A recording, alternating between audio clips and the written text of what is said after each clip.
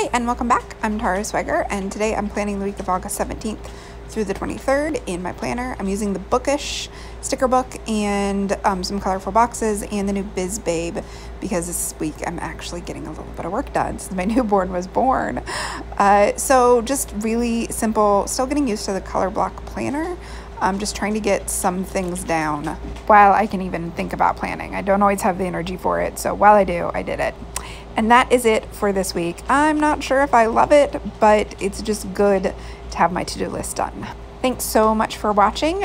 Give it a thumbs up if you liked it and let me know in the comments below.